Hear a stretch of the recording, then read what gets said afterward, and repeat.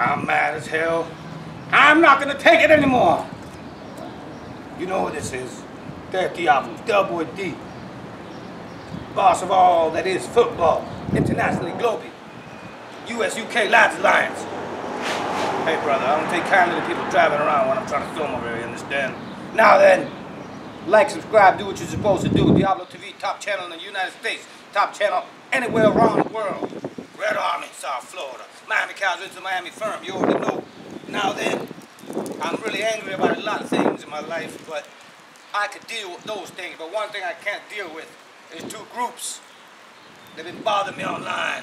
They've been writing me all these foolish messages, sending all kind of damn transvestite strippergrams in my house and everything like that. Brother, you might think it's funny. You might be trying to get them inside my head, but it's not going to be so easy. I don't know if they're working together. I don't even believe these groups have got real mobs.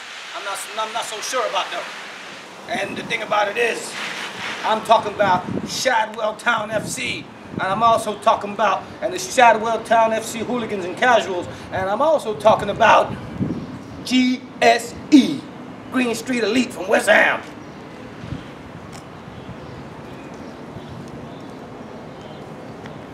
Now, brother, it's all well and good when it's about football and away days, home matches and so forth, and a bit of banter online. It's a good laugh.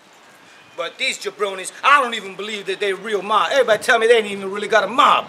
I don't even know. It could be that jabroni named Babyface Mumby out of Scunthorpe.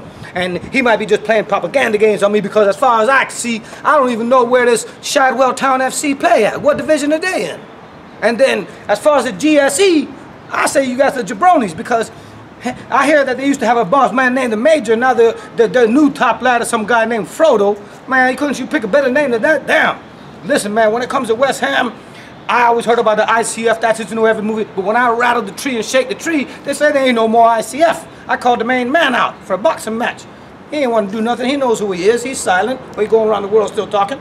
Now the thing about it is, if in fact the GSE Green Street Elite, if them guys is supposed to be the current West Ham firm, I'm not impressed.